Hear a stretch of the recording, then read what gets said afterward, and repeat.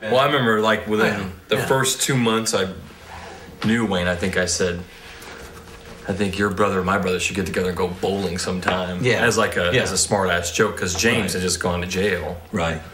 The whole idea of you being the younger brother to these sort of more, in their own idea, their own version anyway, these guys who are badass.